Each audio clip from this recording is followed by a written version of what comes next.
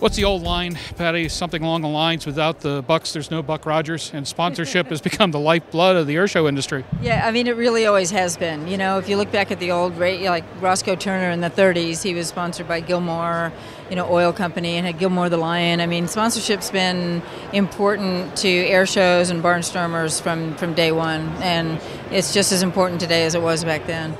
It's obvious from the 2009 season that, one, the airshow industry not only did well, it prospered under tough circumstances, but it seems now that the airshow industry and individual performers present more potential value for the dollar than virtually any other industry.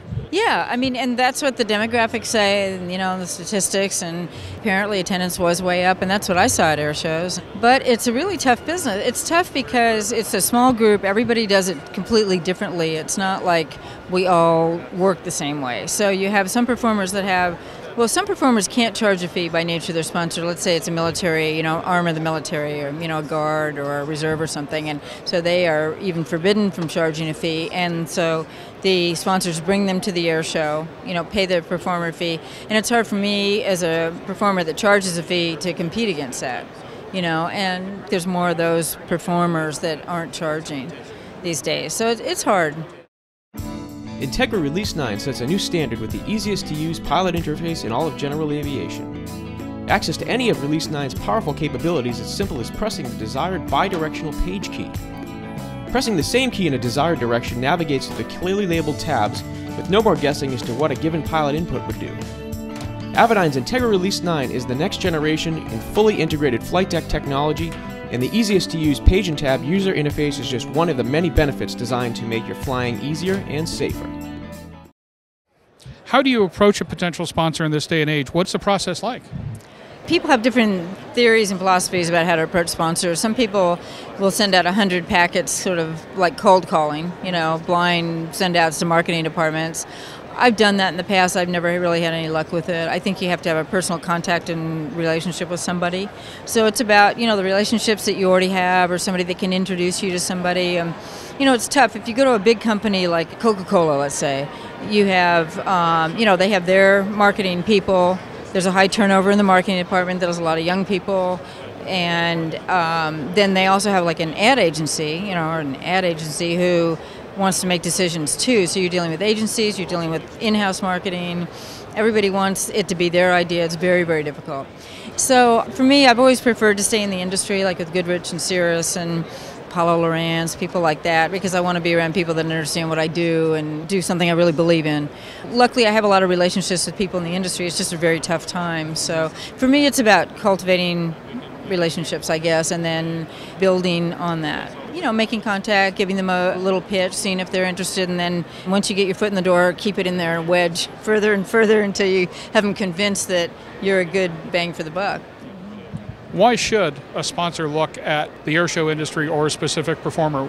What I tell potential sponsors is you can go get a NASCAR, driver, or a somebody that, a football player, whatever, somebody that has a lot of television presence. That's the big difference between what we do and what other, say, sports or events do, is our television presence is much lower.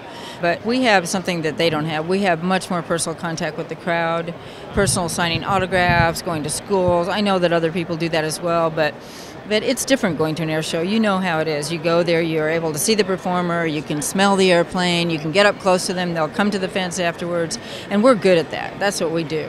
And I think that, with an air show performer, you can do things that you can't do in any other event.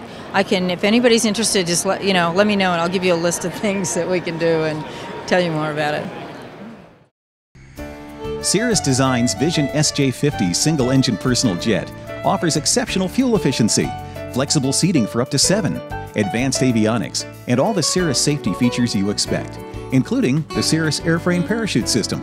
With its V-tail design, the Cirrus Vision is technologically advanced, yet engineered to be simple to fly, to allow owner pilots more lifestyle pursuits than any other personal aircraft. Learn more about the Vision SJ50 at cirrusdesign.com.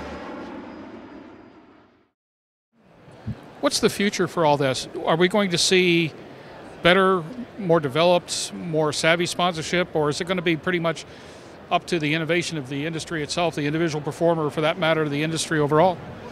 Well, right now it's really up to the individual performer. We don't have any, there's no agencies out there, and I've talked to all of them, and I know a lot of the performers have that will really take on a performer or a group of airshow performers. It's very hard to talk like an IMG or ProServe type company into representing us because we're such a small niche.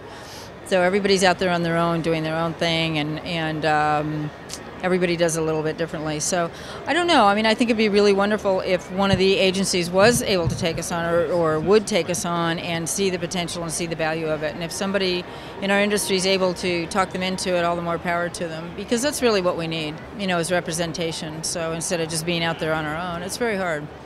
And finally, can this industry exist without a greater level of participation from potential sponsors? Can we really make progress without building better marketing partnerships in the future? Well, the industry's existed for a really long time, and I think the air shows will be around for as long as, you know, small airplanes or military airplanes are around. So, yeah, I think it will, but it's going to have to. It would change things a lot. It's hard because you can't make a living if this is your primary job. Now, a lot of the performers do it sort of part-time, or they have airline jobs. They may be total professionals, but they also have another job. They're lawyers, whatever they might do. But say for me, this is my primary, you know, means of making a living. I can't make a living without a sponsor. You cannot charge enough, and because of the delta in the way performers charge, I can't raise my fee. It's very hard, you know. It's so yeah, I think we'll make it work. You know, and I think we're pretty good at selling ourselves, and it's just the economy is very tough right now. Well, we wish you the best of luck for 2010. Thank you.